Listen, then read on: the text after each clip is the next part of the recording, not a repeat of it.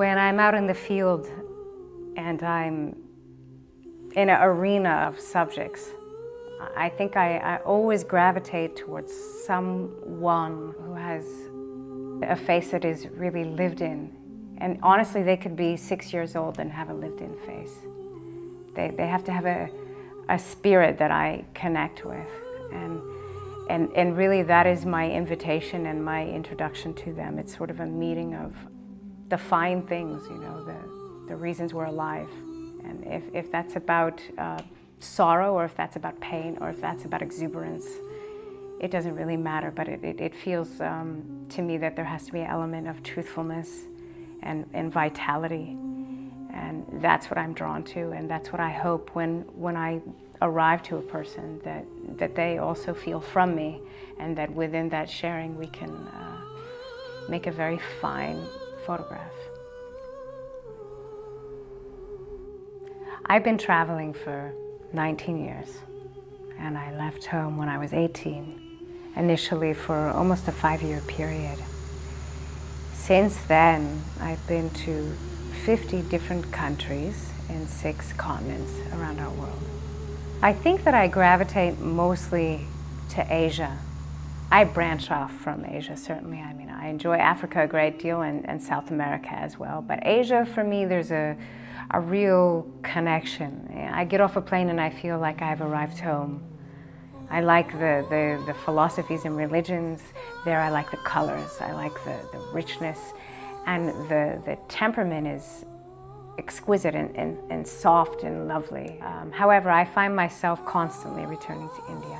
India's a place that I think I've been to about 7 times and perhaps spent 3 years there. Everything is right at the doorstep. Nothing is hidden. So you have magic, and you have very harsh realities, and it's all together in one very poignant sighting, I suppose. The relationship that I have with photographing people in different countries, it changes depending on the country, for sure. Isso aqui se entra no olho, não tem problema? Não.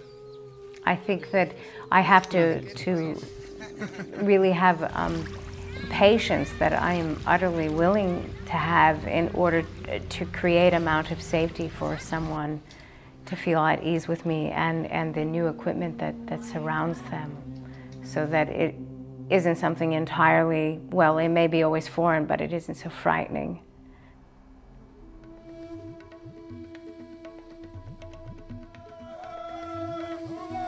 Papua New Guinea takes up 1/3 of the world's languages.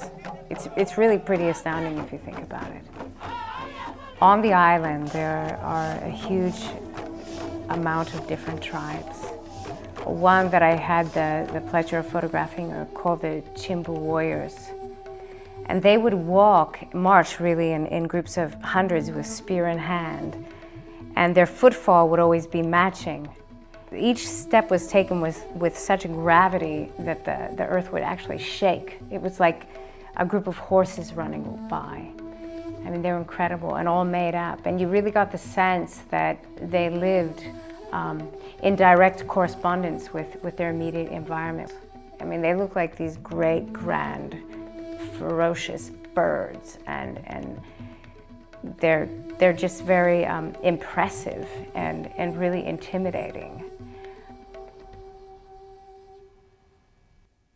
The image of the young boys diving off the rocks in Zanzibar is called Twilight.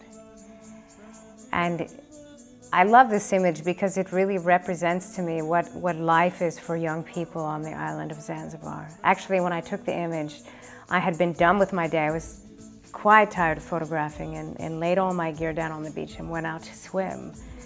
And while I was out swimming, I saw these fellows swim out to a rock, and they started doing all these flips and these dives, and I thought, well, I ought to go back in and get my gear and come out here again. So that's what I did. I went out and treaded water with my gear, and these fellows just kept doing all these dives, along with belly flops and flips and everything else off the rocks. It's very evocative of freedom and where we'd all like to be.